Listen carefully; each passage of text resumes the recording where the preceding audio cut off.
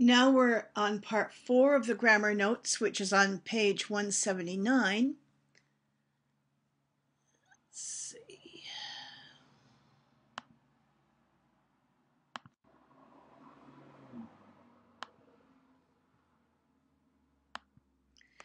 We use question words to introduce indirect WH questions.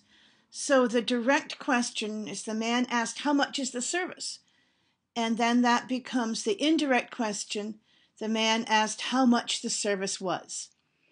Or we have the direct question. The waiter asked, "Which entree do you prefer?" Becomes the indirect question.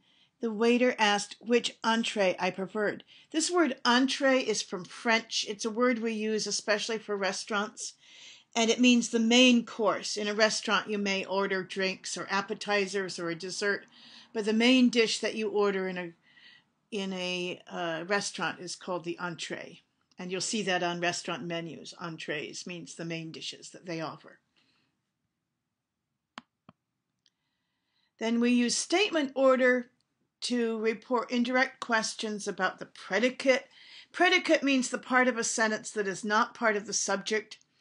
Okay, my daughter asked, "Why didn't he take our order?" And it becomes, my daughter asked why he hadn't taken our order.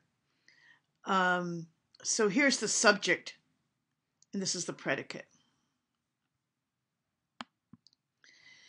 But the question word order is still used to report indirect questions about the subject. So here the question is who, and it's kind of obvious there's really no other way to do this question indirectly. So Mom asked who was going to do the dishes. And it's an extra 2 there I'll have to take out.